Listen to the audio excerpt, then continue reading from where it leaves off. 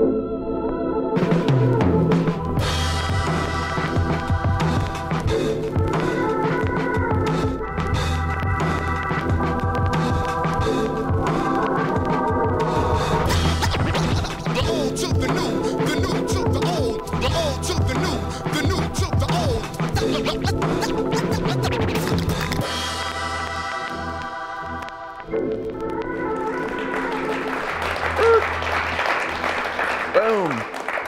Thank you very much. I am on 11 right now. 1, I've had caffeine and I normally don't. 2, I am so excited for the show that we are about to offer you all today. It's the remix episode, and it's featuring a good friend of mine, someone who I think is one of the most talented DJs in the world. His name is Mike Relm. Before we get into the show, I want to end a contest that's been going on for the last couple of days since, gosh, what was it, like Tuesday or Friday that I announced a contest. If you retweeted and drove people to the blog post, oh, sorry guys, yikes. It's printing and it's making noise, sorry. I was driving people to the blog post, and if you cleverly retweeted something, then I was going to give you a Polaroid Z340 camera, and the winner of that tweet, which we laughed about this quite a bit, whether or not to select this one, but the ladies in the bunch won out, and they said, the winning quote is from Paul Barros, or at Paul Barros. Hey Chase Jarvis, I'm pregnant and the baby is yours. So the least you can do is give me the Polaroid Z340. He's a man, so it's not true, but Paul, for being a bold quoter like that, it's all you. You get the Polaroid Z340, so thank you very much. Also want to thank Broncolor, Polaroid, and B&H for supporting the show. Now on to the good stuff, my good friends. It brings me great pleasure to introduce none other than the amazing, talented Mike Relm. Bring it on, buddy. Yes. Thank you. Make yourself comfortable. We have champagne and orange juice, coffee, water at your fingertips. Lovely. This will put my bladder to the test. Yes. I actually had to go one time in the middle of the show. I had to leave. So the guest just held down the couches here for a second. Tell some jokes. Okay, so we've been talking about the remix. And you as a DJ are, I think, most classically embroiled in the remix culture. But one of the things that I want to do in this show is show how the remix is everywhere around us. We talked a lot about it at dinner. I was talking to the audience before we started broadcasting live about how even our cocktails were actually remixes of previous cocktails. Drinks. Yeah, drinks, fashion, a lot of that. You know, basically it's everywhere around us. So why don't you start off the show by telling me a little bit so that the audience who's not familiar with you and your work, like, how'd you get your start? What are you doing now? Who are you? What do you do? Well, I started out, like I said, as a DJ and as a hip hop DJ. So by nature, we sample. Because when hip hop first started, there weren't hip hop musicians to back up the rappers. They just sampled disco tracks and looped them and rapped over that and made songs. So when you're doing a party, you're taking songs and mixing them for a party. Normally, you know, you think it's just, oh, just play some songs and you're all good. Like, it's not really like that. There's an art to it to keep the flow. You know, there's tempos and keys you got to think about. So from at your core, you're a DJ, right? From like, yes, it's your background. That is like, it's in my blood. I can't look at things, and that's probably what helped me with the video element of the remix. Is I'm watching things and I'm listening to things. And I'm looking at them as samples, things that I can kind of take and do something cool with. Yeah. So you got still images, you got video images, and audio, and that sort of grew out of just being a DJ. One of the things we talked about at dinner last night, which actually I'm going to pull up a quote here for a second. T.S. Eliot, admirable gentleman, right? Andy, you like T.S. Eliot? One of the surest tests of the superiority or inferiority of a poet is the way in which a poet borrows. Immature poets imitate, mature poets steal. Mature poets steal. Bad poets deface what they take. Good poets make it into something better, or at least something different. And if I'm not mistaken, over dinner last night, you said that in and of itself was the driving force in getting you to do something that no one else is doing, right? I mean, or that very few people are doing. Yeah, it's keeping. I mean, it's so open. You can do whatever you want with it. My approach is I take things that I like. Okay. So that helps me in when I'm sitting down for a few days working on something, I'm not, on suicide watch. But also, when you put something out, the things live forever now on the internet. So if you do something crappy that you're really not into, but you're doing it just because you want the views or whatever, you could get 80 million views on something and a cat video, for example. Yeah, and you gotta live with that. You're the cat video guy, and if that's your thing, cool. But there's other ways to go about it, and to keep the integrity of the source material. Got it. Like when I look at a movie trailer, it's so, something like when I saw Iron Man, the Iron Man 2 trailer, I was like, oh my God, I can't stop watching this. I got to do something with it. It was and the idea, and then you would take something and with the goal of making it better based on that T.S. Eliot quote. Yeah. So, thank you for the coffee. So let's go back just a little bit. I'm getting ahead of myself. So I think the first lesson that if I'm going to talk about basically the remix culture is there's a lot of meta stuff going on, you guys and gals. And so I'm going to ask for questions throughout the course of the show from you. And if you folks at home, or I don't know what camera's live right now, but you folks at home, we're taking questions at #CJLive. And it's also the kickoff of another contest right now that if you hear anything that you like, that you want to share with your friends in your social network, if you retweet the URL to this live page right here, or short URL, if you say that quote that either Mike or I say, is probably Mike, because he's the smarter of the two of us up here, probably say a bunch of smart stuff, and #CJLive, then we are going to give away another Polaroid Z340 and a signed one-of-a-kind Polaroid that I will shoot at Mike after the show. So 2 more giveaways to keep pimping the show if you can. Share it with your network. Quotes that you like from the show. Anything else? Also, yep, I just nailed that. Okay,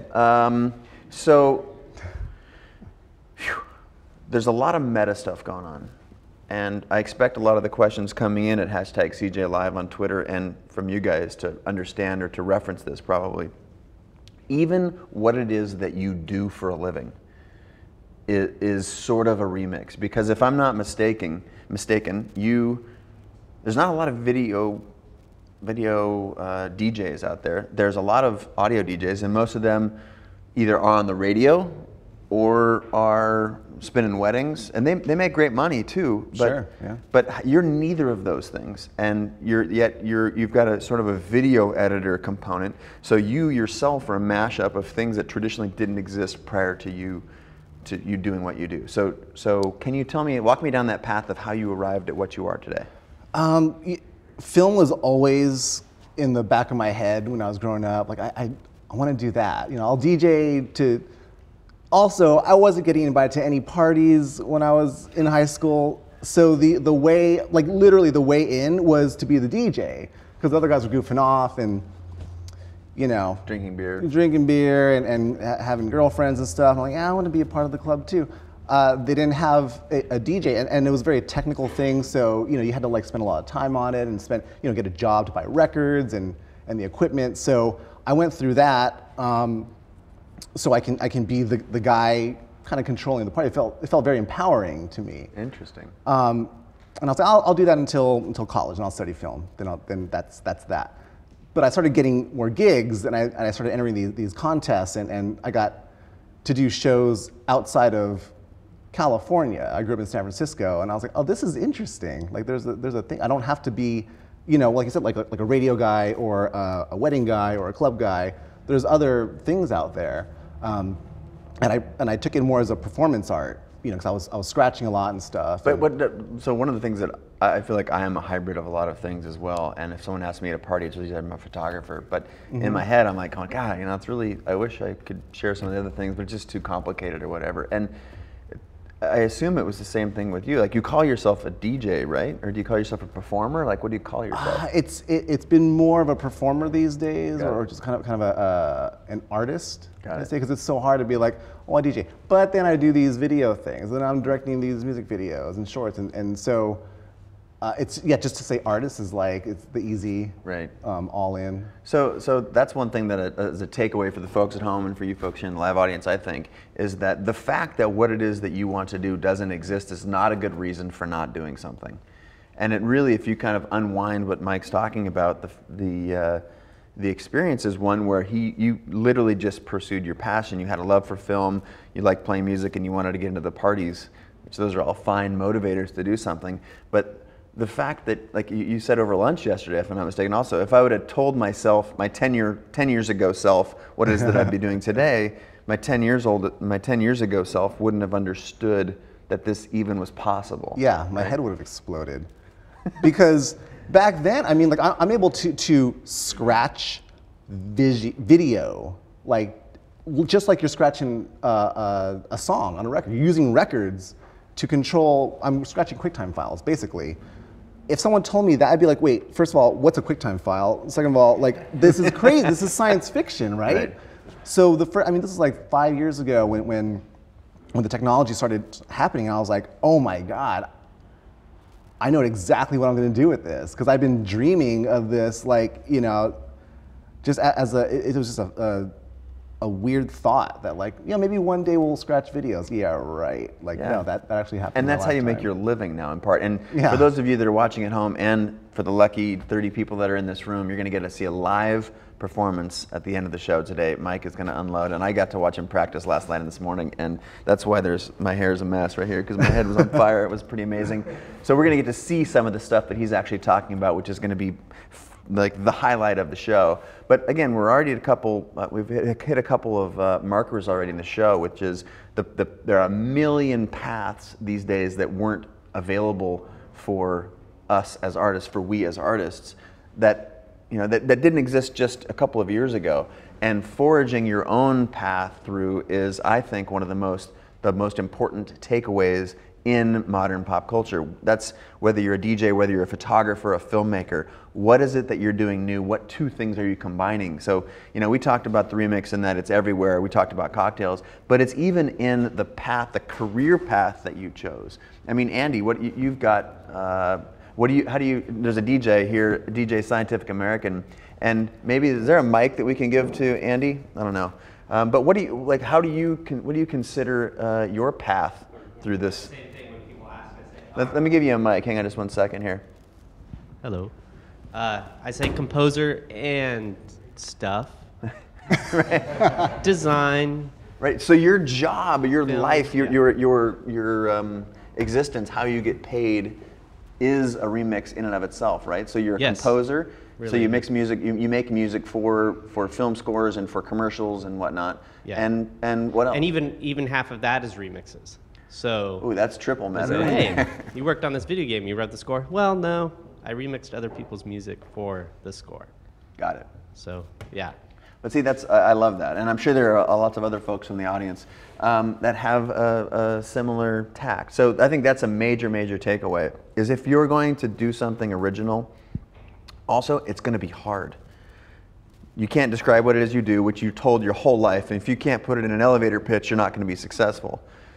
I call bullshit on that, because there's a living example of it right here, and Andy, you're also an incredibly relevant living example here. And I would think even that I'm a photographer and a director, an artist, an entrepreneur, like those things, they all don't go together very well either. So, well, one of the other themes that we were talking about, and I'm going to go to my set of quotes here.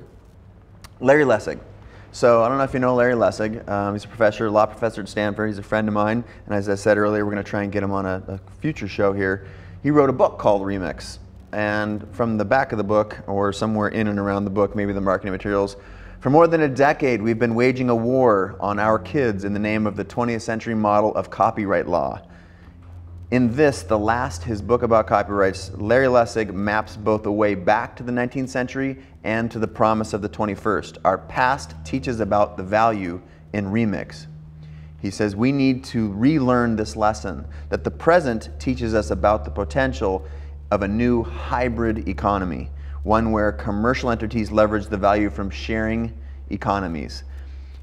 the future will benefit both commerce and community. If the lawyers can get out of the way, it could be a future we could celebrate. Damn. Thank you, Dr. Lessig.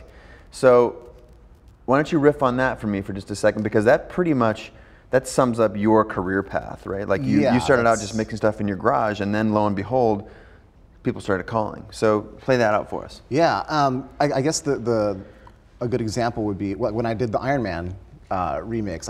I saw it, I watched it all day, ripped it off of, I think I got it from Apple Trailers or something, and so made you my stole own it. thing. I completely stole it, yeah.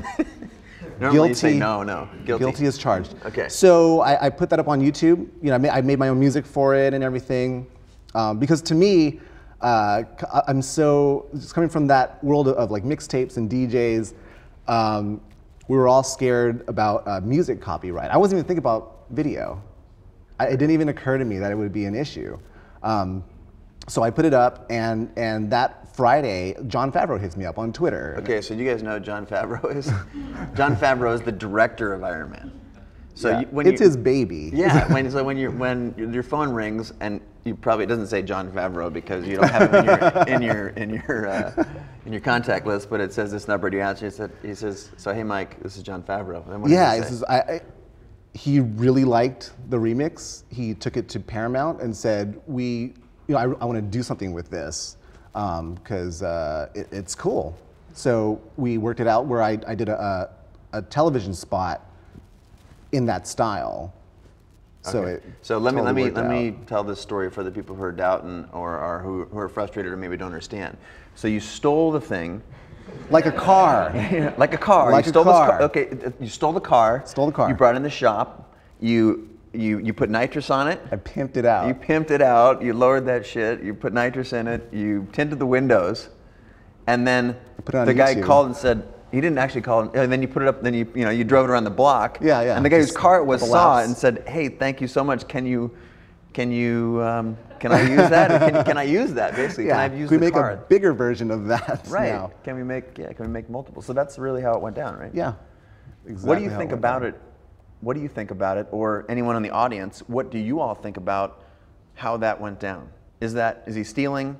I mean, so where's this? The intersection of what Larry Lessig was just talking about commercialism using communities to share, and the T.S. Eliot quote about Mike took something and made it better. So is this legitimate now? I mean, because copyright law says it's not.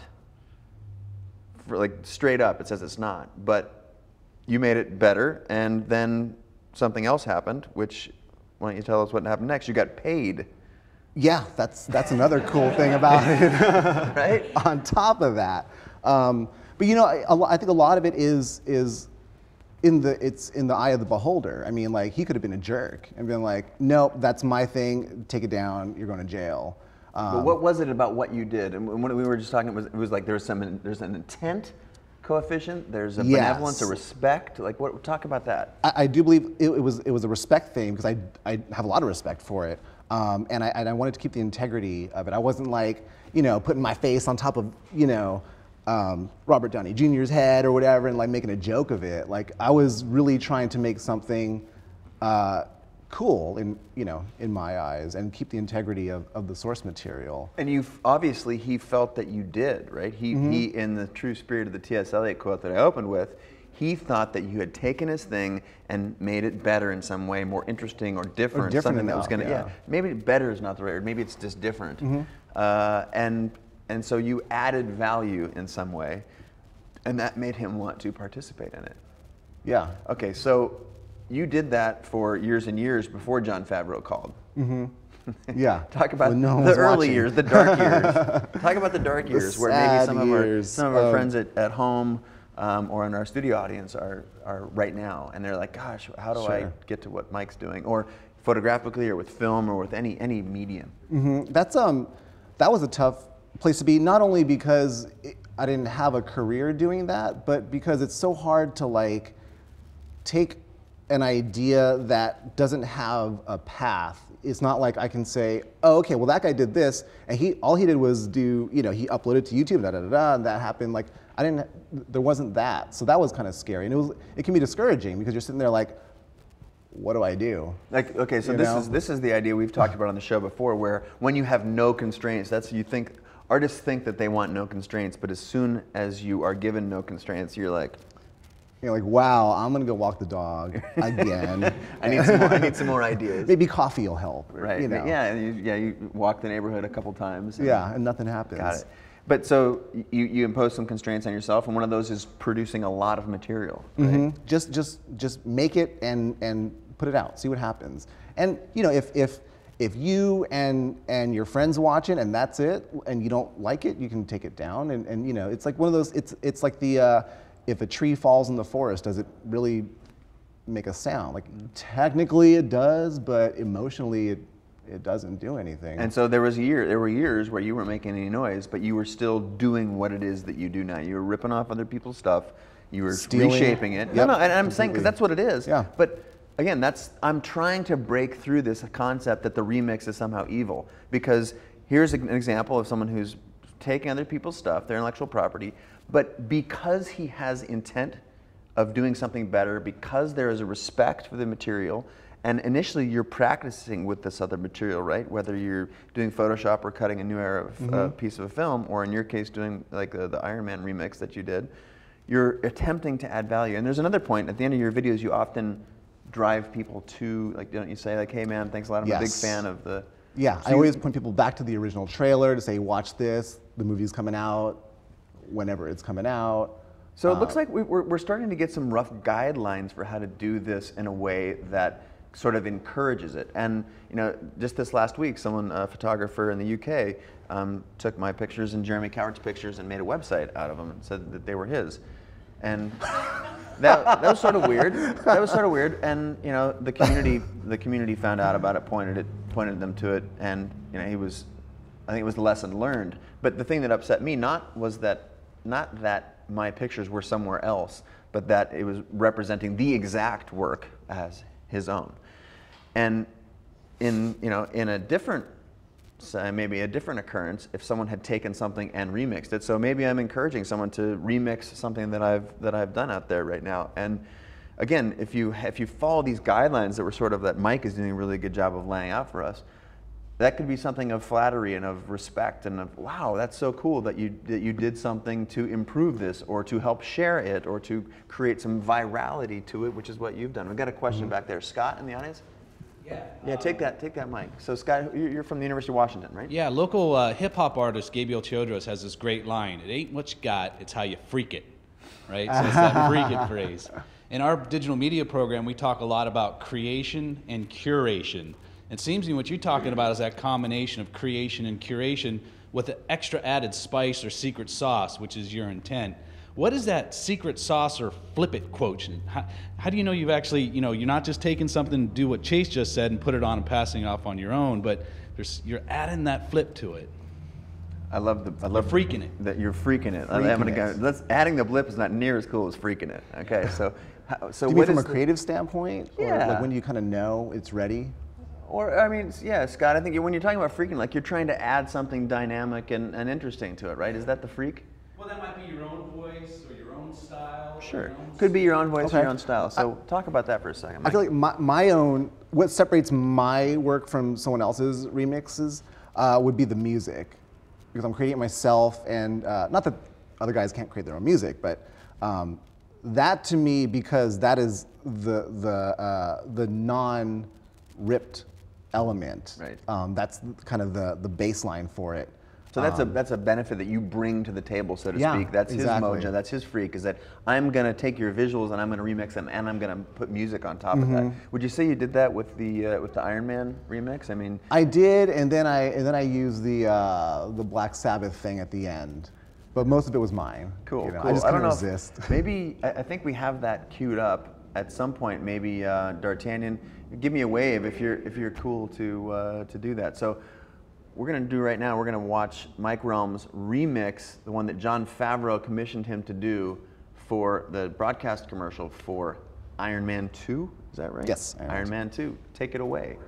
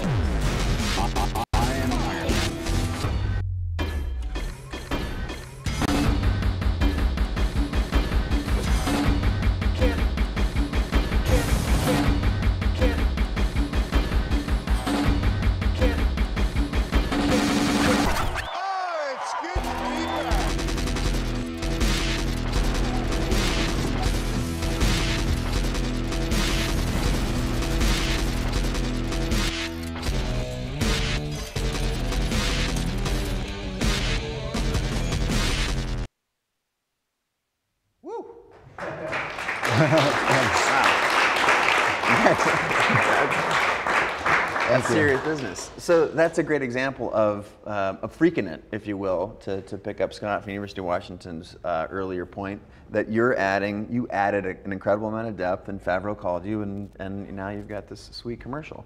Sweet. So I'm going to unwind us just a little bit and go back to something that a note that I had made earlier, if I can pull that up.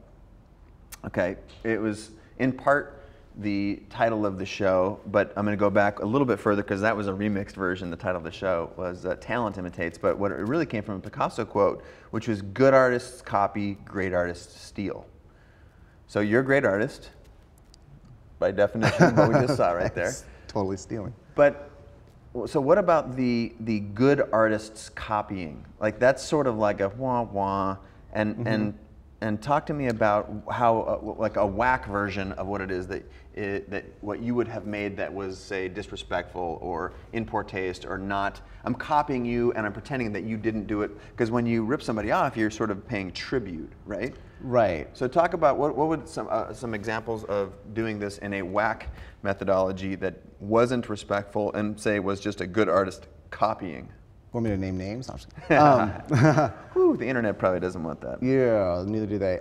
So, you know, I don't know, because for me, I always had that, like just kind of growing up in hip hop. It's like, don't be a biter. Don't rip somebody off like that. That's just, what's the point of that? Okay, so for the folks at home who are confused, this is the guy saying, don't rip somebody off, right? Oh yeah, the So, no, this is interesting. No, but this is really, and this is why I'm trying to say that it's actually okay that it can be both ways, because he's saying don't rip somebody off, don't be a biter. That comes out of hip hop culture, and hip hop culture says if you're just going to pull somebody's moves, either their dance moves and breakdancing, or their scratching, or whatever their particular style, then and you're trying to represent it as your own, that's whack. That's just being a good artist who's imitating rather than a great artist who's stealing. So a great artist, by contrast, would be an example of what you've just done with the Favreau Iron Man piece.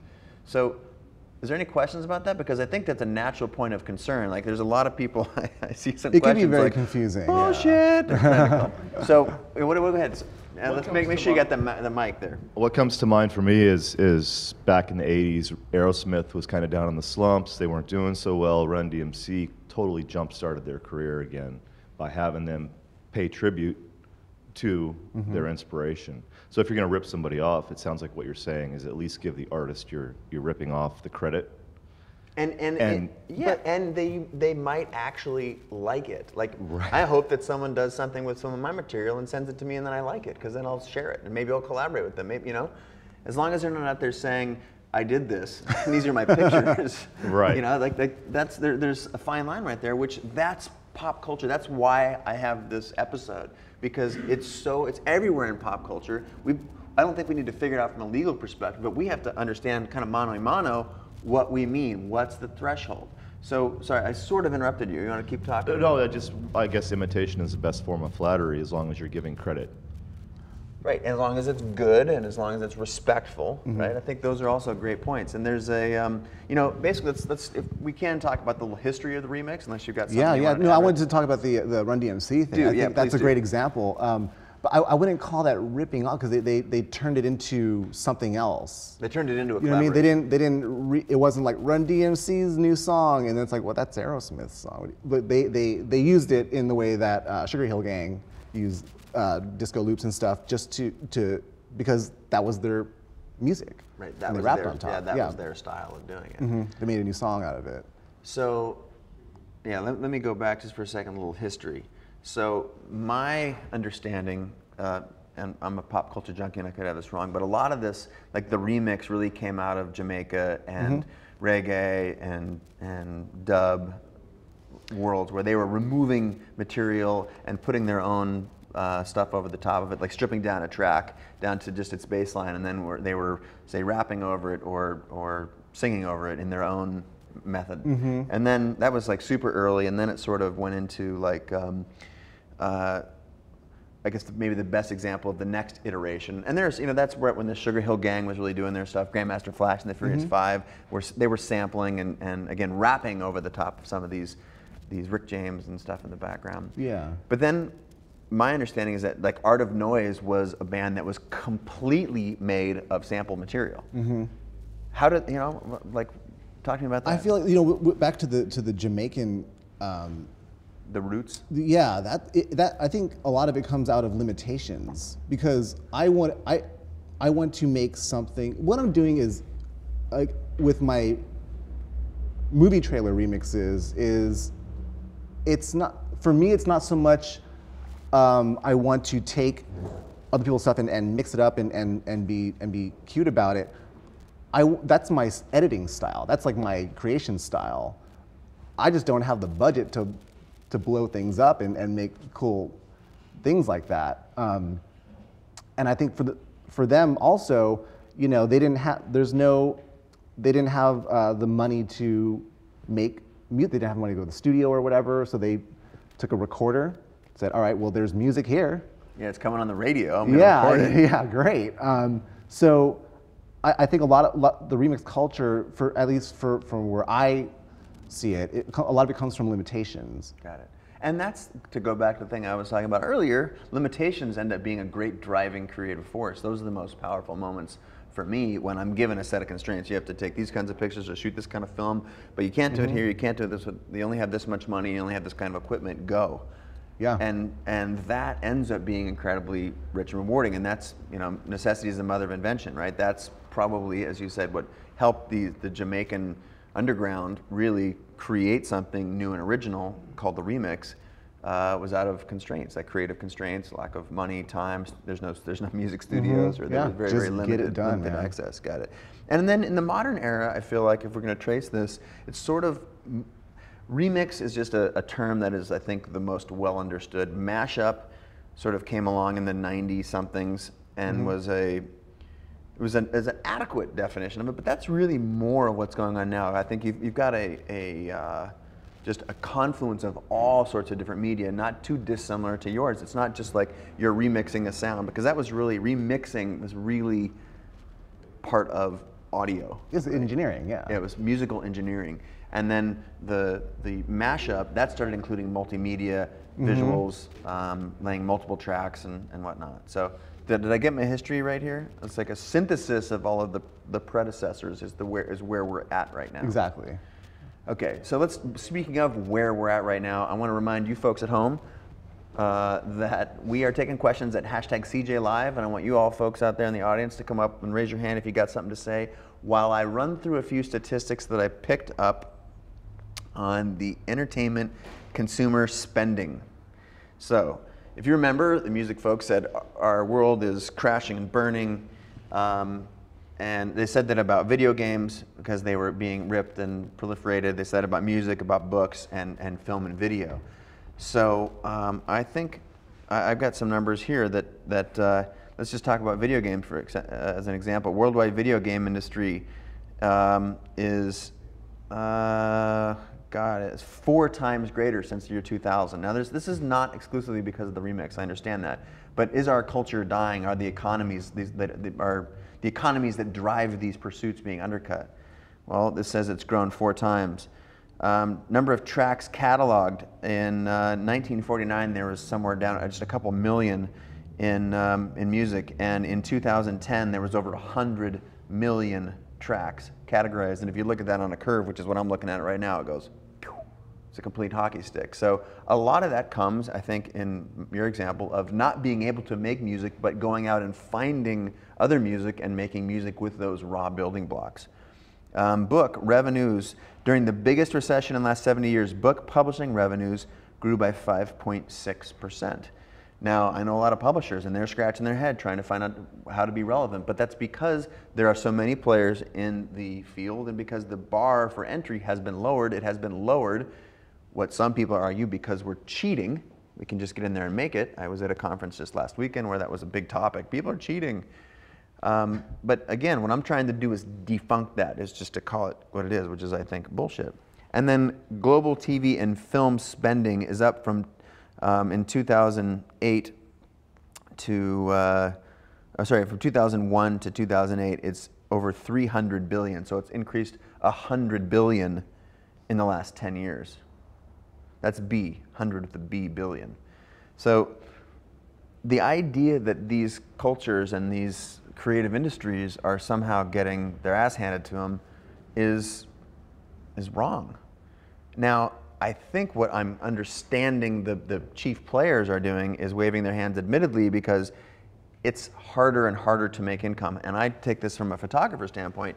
Now that the cameras are so great and they're so affordable, the fact that you used to have a $100,000 Cine camera to get this great short depth of field look when the D90 came out a few years ago, first camera that allowed you to do that for $1,000. So I think that money went out of those giant broadcast cameras and into maybe Nikon or Canon's hands. And so that's what we're hearing about. But the irony is that the numbers overall are growing. So what do we feel about that out in the audience? You've got an opinion, I know you do. Yes, you do. Wait, let's give the mic a pass around there. Who's got an opinion in the audience? I think it's great. You've said the term, a rising tide floats all boats, and I think it's fantastic that anybody can take their little, their little iPhone or their, whatever, and go take a picture. And I think it's fantastic. Yeah, and so it's personally. adding to the bottom line. Now, if you're one of those folks who was perhaps, it has not gotten easier for a lot of people to make a living, especially the people who are enjoying it cushy. My question to them, and again, this is my own slice, is what industry in the world stands still for the people in that industry? None. I mean, maybe where there's some really high-end unions that have locked in, but generally speaking, market economies, they move on and they don't sit around and wait. So I'm not sure why photographers, for example, or creatives would think that their industry would wait and that they could retire on their Getty Images checks from stock images they took in the 1980s. I'm not quite sure that that's a sound argument. So you had a question, didn't you? Hey, Norton, would you pass the mic right over here, please? Say who you are and what's your question. I'm Katie Wright. I just wanted to Make sure you put the mic up. There you go. I just wanted to kind of play off on what she was saying and kind of just in general, like a lot more people can, show off their things and, everybody's kind of on the same level, but that also comes to a point where, if you're really talented, now you have the opportunity to get out there. And so it does kind of just, separate people because anybody can kind of show off their things now, like on YouTube or whatever, but the really talented people are the ones that are gonna kind of, go through and make it. But then I also had a question for Mike.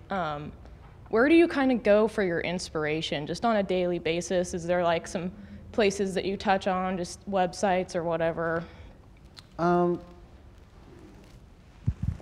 I get inspired by people and things that are not associated with what I'm doing. I don't know why, it's always been kind of the way I've approached things. Like, throughout my life, I don't mean to pull the Asian card, but like Bruce Lee is a big influence because his style was kind of a remix because he took all the things that he liked from other disciplines and said, okay, well, I like how the Thai people kick, and I like how the Brazilians they grapple and stuff. So it's like, why am I going to constrain myself to one way of doing things when they do all these things so well?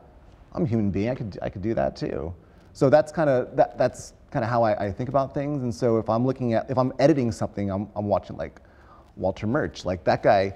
He edits standing up. Why does he do that? Because he wants to have a rhythm. It's like, of course. Sort of jig. Yeah, you can't be sitting in your chair like, oh man, this is a good remix right here. No. So let me dovetail on that. And so when you talked about being an editor, there's Malcolm Gladwell just wrote a piece about Steve Jobs. He didn't say Steve Jobs was a brilliant inventor. He said Steve Jobs was one of the best editors our culture's ever seen. So I think and have always thought of Steve as a remixer because he didn't invent the MP3 player. We were just talking about this dinner. I had this MP3 player years before the iPod came out. I had a little MP3 player that had a SD memory card in it. You could hold 16 gigs worth of music in a thing that was the size of a pile of stamps. But he made it navigable. He created the music store around it. He created the hard disk that didn't have to have removable memory. So all those things were borrowed from other things too. I mean, there was some invention in there, a little scroll wheel. I think it was really interesting. But what Jobs is, and like you said, like why would I limit myself to the thing that I know? It's really the thing. Like I want the best kickboxer, the Thai kicker over here, and the Brazilian grappler. I'm going to put those things together. I think it's interesting that to follow up on your question, that you try and seek things that are not like most familiar to you as your inspirational material. Yes, constantly learning. And that helps. I mean, just from a technical standpoint, you know, just learning tricks. Like if this guy is really good at Ableton Live, and I need to learn how to do something in that program. It's like, okay, I'll watch this guy. Oh, he does that. Okay, that's how he does it. Cool. Got it. You just keep. Yeah, a lot of questions coming in online right now. I just had one that was pulled up and erased the name of the questioner. So sorry about that. I think his name was Josh. And the question was, if a copyright holder came to you and said, you used my stuff in a way that I don't approve of, would you take it down? Yes, I would, and I have. There you go. But see, okay, keep going. no problem. But then for every one of those guys, there's someone like Edgar Wright. I did a Scott Pilgrim remix, and he hit me up in that week Edgar Wright? too. It was like, this is awesome. He blogged about it, and it was great. So I don't mind that as much. Some people just don't get it, and that's fine. You're not gonna. I mean, you're not gonna please everybody, and you can't. You can try, but you're just not gonna. It's just human nature. And it's again, that's part of it. Goes back to the respect thing with the remix. Like if you're remixing someone's material and they don't want it to be remixed, absolutely, that's part of the risk that you incur. I just want to point out the trajectory again of earlier when you were remixing, you know, videos on the internet that you just found that your friends made or that you thought were interesting, and the more you did that, the more well-known you became, and then now.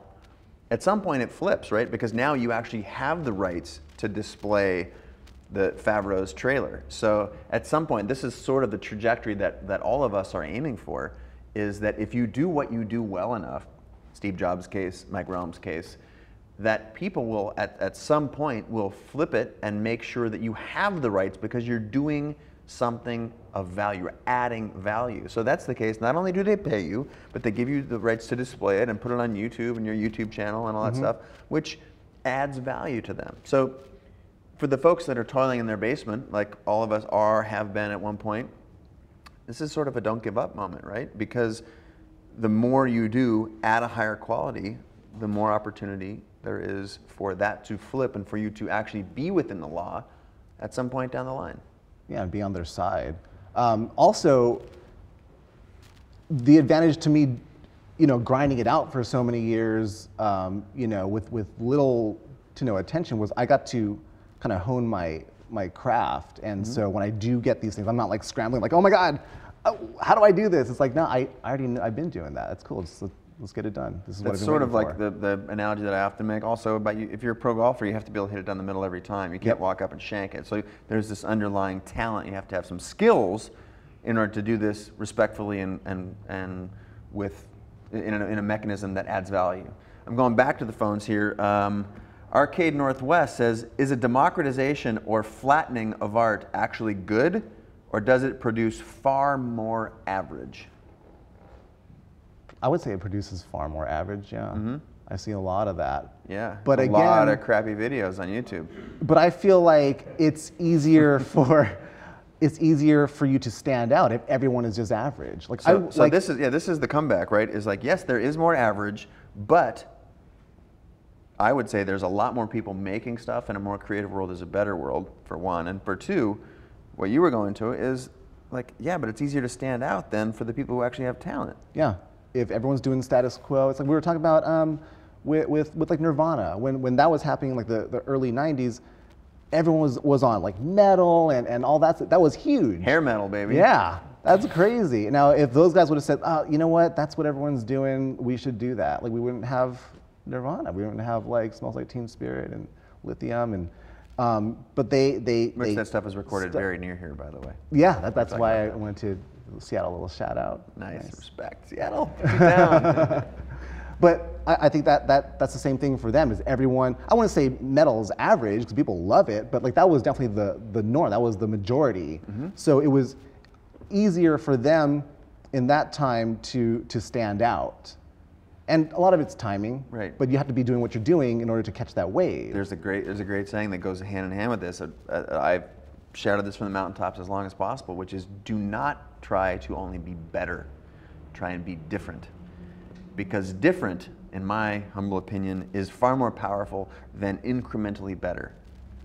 You know what I mean? If your carabiner if this particular carabiner, as for a climber, holds 2,000 kilograms and this next one holds 2,001, is it better? Well, technically, but why not devise an entire new rig, a new ascension rig, or some other rig that completely doesn't end around about this? And that's really what grunge was, right?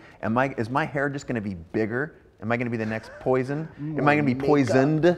Is that really how I'm going to add to it? You know? No, I'm gonna make this really raw, raunchy sound that came out of you know, punk and posies and all these and Pixies and lots of bands with P's. It does. Cool. So Two Thumbs Fresh says, I'm a game producer and user-generated content is becoming an integral part of our industry. Confirm or deny, user-generated content is basically sort of remixed art, is it not? Sure, I think so. All right. Hey, Beretta, what's up, man? You guys familiar with the band The Glitch Mob? Amazing electronic band out of Los Angeles. Shout out to you guys. Thank you so much. This sounds exactly like the talk we were having last weekend, Chase. which it was. Thanks for being on the show or paying attention. We're going to try and get you guys on the show, by the way. They're amazing. Yeah, so amazing. Questions from the audience? Yes, sir. The green glasses. By the way, I love those glasses. Those are a remix of Kermit the Frog and Varnays. I love it. Bring it home. And I think they would run you $4 at a stand by the beach. There you go. Instead of Varnays, it'd be 400, right? So exactly. What you were just saying also made me think of what it can bring to the corporate world. For example, the shoes I'm wearing now are Me Adidas. You can go on Adidas site and design your own shoes. They offer you some choices, make the shoe look however you want, and they're kind of running that remix from the corporate perspective because they can see making what you want enables you to do that. Do you see that available? Do you see that as an avenue for things to be done legally and for the copyright holders or the other people that are making these things available to everybody to monetize? Sounds bad, but in that sense, to be able to flex it that way and offer consumers something else in that remix style. Yeah. So like, is it good for commerce? I mean, in a I think nutshell, like, is it when major brands is it legit for major brands to tap into remix culture and in the name of making money, or is it only like super rad hipsters with like jeans that are even tighter than mine? No, I think it's great that they're going that way, and I think it's not so much that the product is a literal remix, but the way they thought about it is, you know, they're like, we make shoes, cool. How do we change the way we present them or sell them? That in itself is a remix. The way they change that model, because it's like, yeah, everyone goes to whatever Foot Locker, wherever you buy shoes at the mall, and it's like, okay, you can Trademarked. you can pick from like 5 different shoes. If you're not happy, then you go on Zappos, and you know, now I just go to Zappos and cut out the trip to the mall. But and that's a brilliant way to get that and to justify people going to the website, and I think, yeah, more than I wouldn't call the shoe itself a remix. It's more customized, but the way of thinking is the for sure thinking remix. and the pattern of thinking. I think the way I look at it is, again, it's a new style of thinking, and does it add value? So yes, it's a new style of thinking, because otherwise they had a catalog that they printed out early that was, they can get these 10 shoes this season, and then you went and you bought it. So it's a new style of thinking because it's not in that line, and 2, it's completely like the ability for us to make something of our own is, and enabling that in the name of Adidas is trying to make money. Do I fault them for it? Do you guys hate Adidas for that, or do you appreciate it? Yeah, you appreciate it. So again, that's something of being able to add value. So there's another tweet coming in from My Visual Poetry. With technology evolving every second, how do you keep your mindset future-proof as to not fade away into irrelevance? That sounds so sad. Yeah. How fading away. Fading away. Well, I have an answer, but I want yours. How do you future-proof yourself? That's an interesting way to think about it. I don't know. I just, and what I've always done is just to follow your, it sounds so stupid, follow your passion, if it might not be remixes next year or whatever, but like I want to be working on stuff that I like. So at the, it might not be financially future-proof, but at least it'll be like me future-proof. I'll love what I'm doing, and I'm so lucky for that. That's the key. So, can you ever be future-proof? No, that's why they call it the future, because you don't know what the future brings. So to make yourself financially future-proof is even more absurd because we don't know what markets you're going to bear. Imagine, there's a lot of the audiences photographers there. So for the photographers out there that thought that you were going to be able to retire in your Getty Images and your Corbis checks and just sail around and take pictures of your feet by the pool, like, you got a rude awakening, right? And I was enjoying that benefit, but the point is I think to shift gears and not to whine about it, because my early reference, no market stands still. So financially, we're not future-proof. But I buy in very, very deeply and wholeheartedly with what Mike is saying is that, hey, look, if you are always making what you want to make, the money finds you. I'm gonna put a little addendum there, asterisk. If you're making what you want and sharing it, then money finds you. Because if you're in your own basement and you're hanging your pictures on the wall and no one sees them, it's hard to get paid, discovered, shared, etc. So that's why I have this sort of create, share, sustain kind of mantra that I have employed for my professional career. And the sustain part of it is like, if you got to wait tables on the side, or if you got to take, jobs that are maybe not your favorite, but you're still getting paid, if you got to spin a few weddings or in your world, whatever it is. But if you're always following this passion, then you, I think by default, avoid irrelevance. No way to future-proof unless you're following your passion. Yep, I agree. So keep questions coming. They're pouring in now a little bit faster than I can get to them. But we've got one in the front row here, good sir. We'll bring the mic over to you in just a second, and then we'll follow up right in the back row back there. We'll start up here up front. Norton, boom. Thank you, sir. So we're talking about stealing videos and music, but do you ever steal style? And how do you uphold the integrity of that?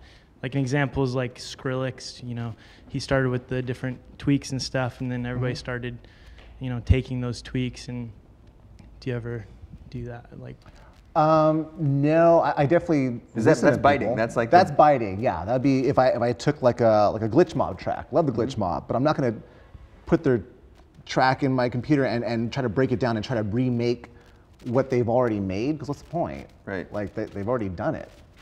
Probably better than you're gonna do. Yeah, right? Because I'm the guy who's trying. I'm probably spending 80 times as long trying to imitate and trying to figure out how they did it. I'm just not good at that backwards engineering, but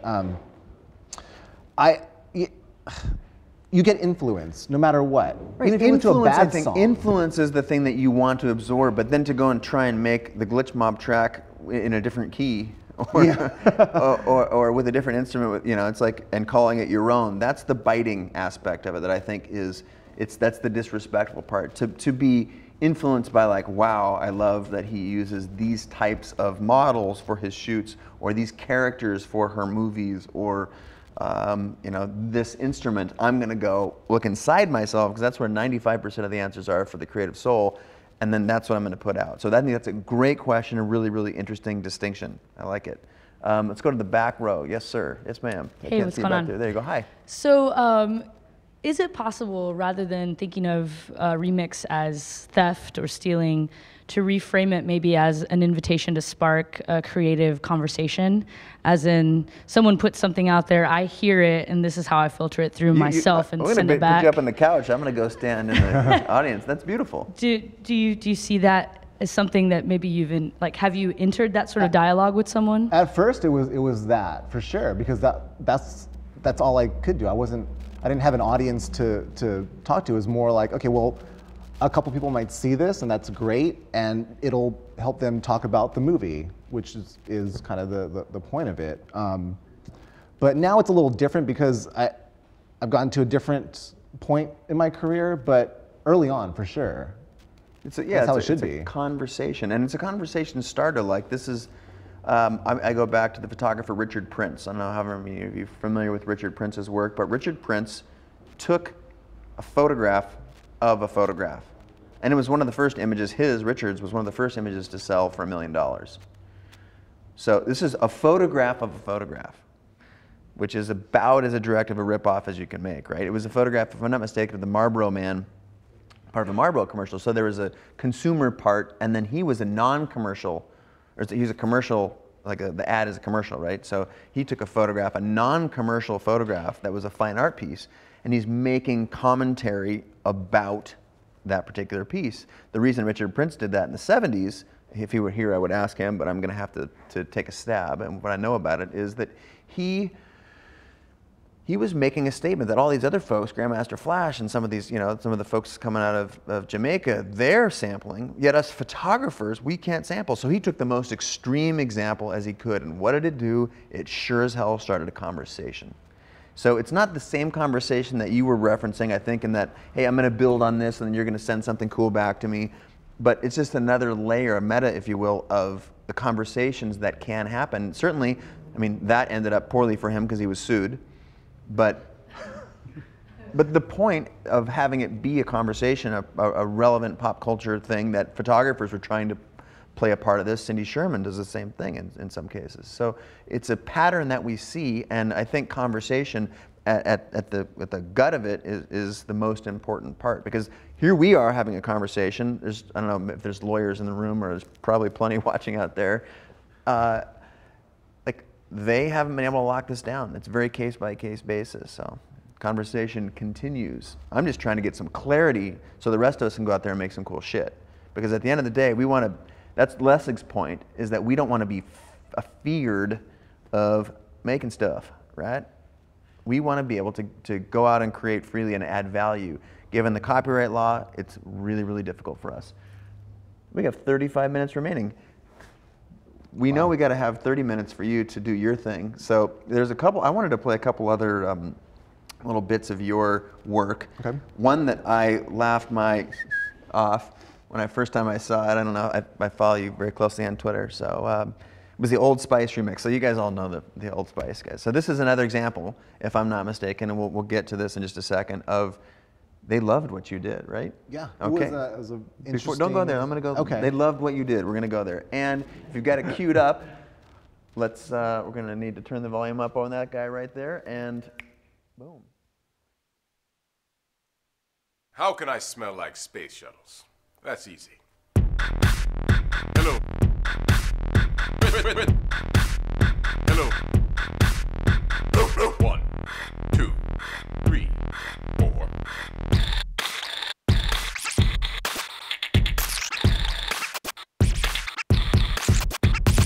I'm on a horse. I'm on a horse. I'm on a phone. I'm on a phone. I'm on a phone. I'm on a phone. I'm on a horse. I'm on a horse. I'm on a horse. I'm on a phone. I'm on a phone. I'm on a phone. I'm on a phone. Touchdown. Touchdown. Where'd that hot dog go? Where'd that hot dog go?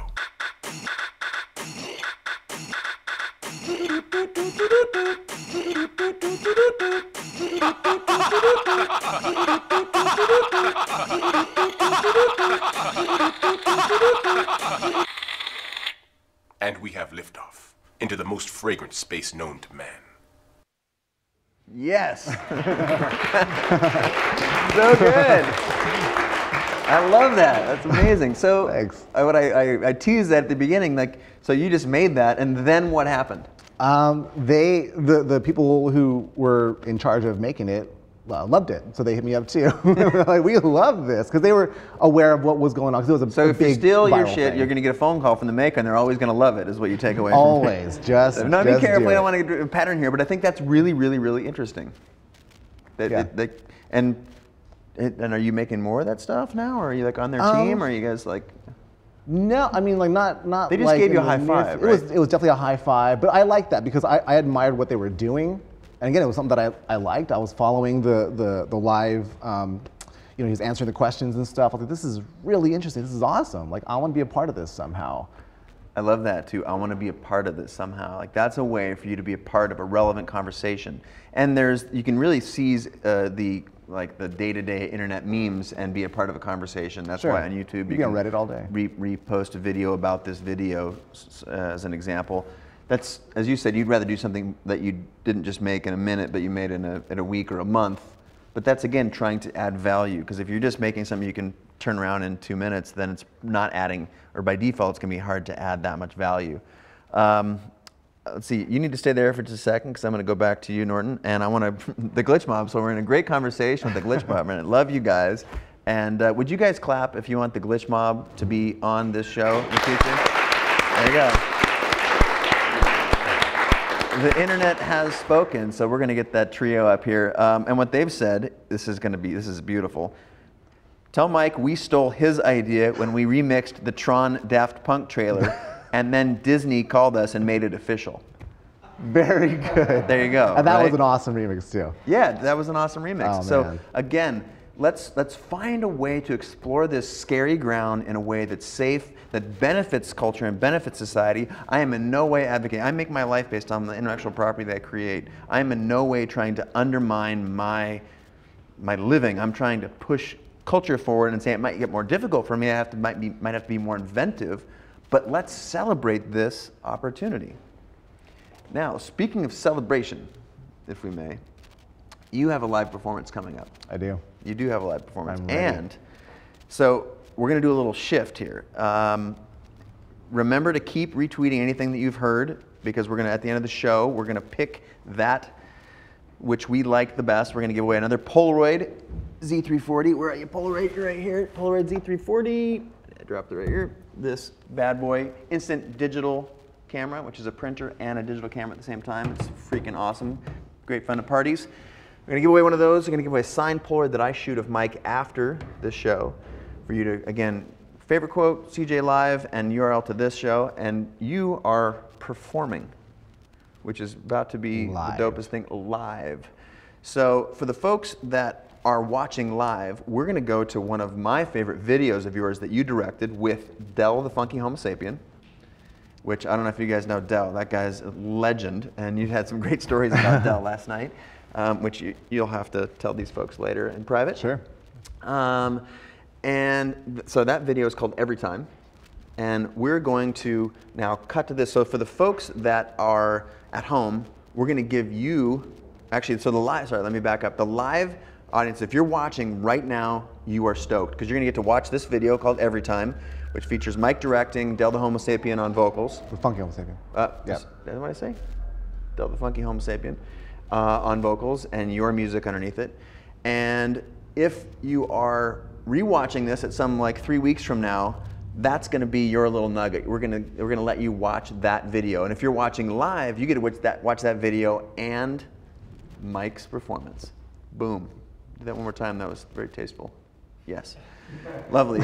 So the questions can keep coming in. We're going to take care of our questions. And I want to again thank Broncolor, thank B&H, thank Polaroid for supporting the show. I can't be happier. And if you're watching this, blah, blah, blah, I think I got everything there. One of a kind signed Polaroid.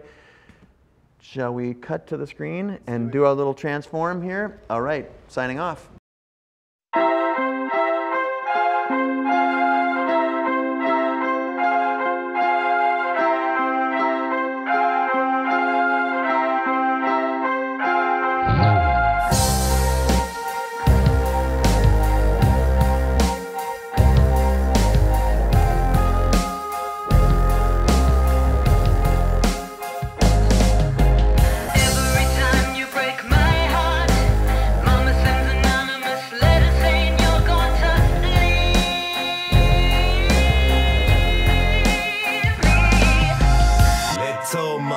Crank the organ, people throw you peanuts. If you crank a little harder, they may throw you visas. Woke up in the morning, I'm groggy, foggy. Looking all around me, you know where to be found, it seems. Last night was it's just a cloudy dream. And my wallet's hanging out of my jeans, missing cream. Every time you break my heart, Every time Mama sends anonymous letters saying you're gonna leave. I don't know. Kinda rough way to leave it, don't you think? Try to kill it with the king, just to split with a stink like a Pepe Le Pew. Plus pressure and fools to get them to do anything you in the mood to do. Food with a view, a movie review. Yeah, table for two, bagels and brew at the microbrewery. Plus bunch of jewelry to wear each diamond studded designs and nuggets. I tried to love ya, but your mind was rubbish. With your mind on a husband with a mansion lined with hundreds, crime and punishment. Blind and wondering where you been. Nah, I'm just thinking out loud again. Yeah. Every time you break my Every heart, single Mama time. sends anonymous letters saying you're gonna Leave. I don't know. We see. Every time you break my heart, Every single Mama time. sends anonymous letters saying You're you're gonna gonna leave. We gonna see the next chapter. and all the places